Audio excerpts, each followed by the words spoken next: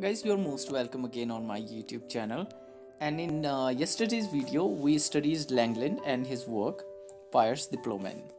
Today we are going to talk about John Gower, and he is remembered for his three works. The important works are Speculum Meditatis in French, Vox Clementis in Latin, and Confessio Amentis in English. Now again, I want to thank you for supporting this series. And I want to request you that whenever you finish watching the video, please do share and thumbs up the video for it increases our ranking. Video की ranking थोड़ी बढ़ जाती है, so you can help me in this way. Let's go ahead and let's talk about more about John Gower. Some important thing about this work is it is a conventional allegory and with a disquisition of the 7 deadly sins. So these are important things to know. It is conventional allegory and it describes 7 deadly things, sins. Let me tell you one important fact about this thing, where to focus, कहाँ इसको समझना है. दो तीन चीज़ें हैं. एक तो ऑक्टासिलेबिक कपलेट उन्होंने यूज़ किया था, नैरेटिव स्टाइल यूज़ किया था, and another thing, he was a conscious moralist. But he was not a social reformer. He was not like Chaucer, who was concerned about, he had sympathy for contemporary movements.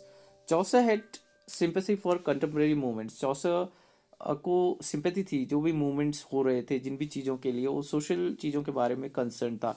But Gower was not that kind of person. Okay, and he was also a storyteller like Chaucer. अब एक चीज आप basic thing आप सोच सकते हैं, और you can take up to this point, whoever is writing, whatever they are writing about stories, they are writing storytelling. Now if we talk about Chaucer, we talk about Langland, they were concerned about society, but John Gower was not. He was just a writer. He was just writing, but we can call him, as it is written here, conscious moralist. All right. Now we are going to talk about prose in Chaucer says. It was a little.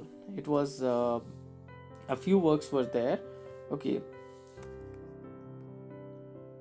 If we are talking about prose in Chaucer is, important thing is we were using. Sorry, we were not there. But the writers were using English for just translation work, as you can see here. Okay, they were just translating the works. They were not writing original work. And what they were translating French and Latin works. उस time जो Chaucer के as में English को use किया जा रहा था, तो वो किया जा रहा था फ्रेंच एंड लैटिन वर्क्स को ट्रांसलेशन के लिए. बहुत सारा वर्क नहीं था प्रोज में. There was only a few work. Okay, there was original works like Chaucer's Canterbury Tales, Langland's Pious Diplomat. These were a few works were there. Okay, and most of works were written in verse, and only a few were written in prose. Okay, in Canterbury Tales we have a few only a few works in prose. If you don't know, if you want to go through all the works, you can check out the other videos, previous videos. Okay. So here is a person named John of Treviso. John of Treviso was a priest, and he translated Higden's Polychronicon from Latin about 1387, and its style is crude and awkward, and sentences are long and tortuous. So these are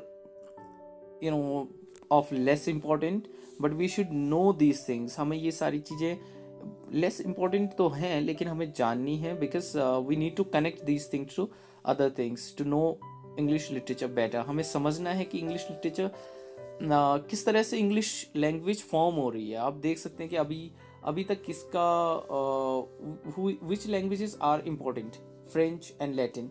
okay, and now English language is dominating gradually. You will see the development of English language. When we are studying English literature, we are studying the development of English literature. Okay, now development of prose, development of drama, development of poetry, development of fiction.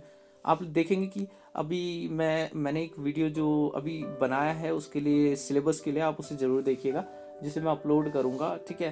तो उसमें मैंने यही चीज़ बताई है कि कुछ भी ज़्यादा चेंज नहीं हुआ है और आपको किस तरह से उसको देखना है। तो यही सारी चीज़ें हैं कि हमको development of the particular work अगर हम देखते जाएंगे, एक सीरीज बनाते हुए चलेंगे, तो डेफिनेटली ये हमें लॉन्ग रन में हेल्प करेगा। और अगर आप देखेंगे कोचिंग सेंटर्स के नोट्स अगर उठा के और आप उन्हें रटने बैठ जाएंगे, तो डेफिनेटली आप उस इंग्लिश लिटरेचर को एक तरह से इंजॉय नहीं करेंगे, आप सिर्फ एग्जाम पास करने के लिए पढ़ रहे हैं। सो enjoy the things and it will bring success to you. So we talked about John of Treviso. Now next one is Travels of Sir John Mandeville. It is a memorable translation of a French work which appeared in 1377. According to the preface, Mandeville, an adventurous knight. So who was Mandeville? Mandeville was an adventurous knight, and he set out on his journey to eastern countries in 1322. This is short glimpses of the work.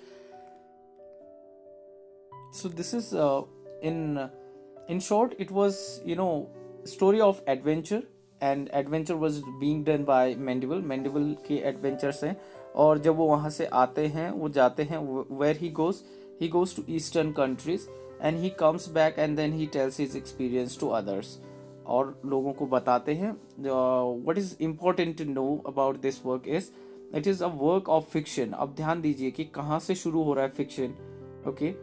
This is in syllabus 2, fiction from here, and he used beautiful imagery in this. Unbelievable and fantastic descriptions are there. And the other thing to know about this work is it is not for moral edification, it is just for entertainment. ये जो work लिखा गया है travels of sir John मैंडेविल, ये सिर्फ entertainment के लिए है। It is written in simple, clear and effortless and charming style. The sentences are short and well constructed. The narration is simple and straightforward. It exercised a healthy influence on the development of English prose. So I always emphasize on this thing that just focus on development of particular genre. George Century remarks about this work as, to see the marvel of the rising of literary prose style in English, there is no better way than to read the Travels of Sir John Mandeville, and according to Hudson, it keeps its place as first English prose classic. So remember this, first English prose classic. Which one's? Travels of Sir John Mandeville. Now if we talk about Chaucer, he was just a translator, okay. If it comes, when it comes to prose writing, जब वो pros लिखते हैं तो वो simply एक translator हैं, but जब वो पोइट्री लिखते हैं, he is original with his poetry, but he is just a translator for prose. He did not write original stories. Now John Wycliffe is there. John Wycliffe comes from Oxford. He was educated at Oxford, and then he took some parts in ecclesiastical feuds, जो भी झगड़े होते थे। एक्सेलेस्टिकल feud का मतलब जो भी आध्यात्मिक जितने भी झगड़े होते थे, he wanted to take parts and he wanted to speak out about these things, okay. And he was an active controversialist of his time. Wycliffe wrote many books in Latin. So again you can see French and Latin. He was writing again in Latin. And as we know that he was religious, he was related to religious feuds and other things. इन झगड़ों पे रहते थे, and he is the first person who translated Bible. Remember this one, okay. He was the person who supplied the first element of the biblical language, which was to be an integral part of the English and was to be used for the famous authorized version of the Bible. Okay, Wycliffe made English the popular language of the religious thoughts.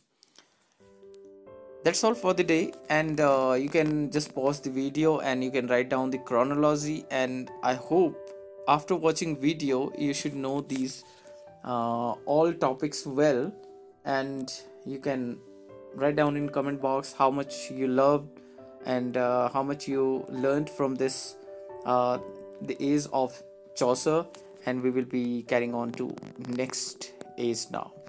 So thank you for watching. Bye bye, take care, see you next video.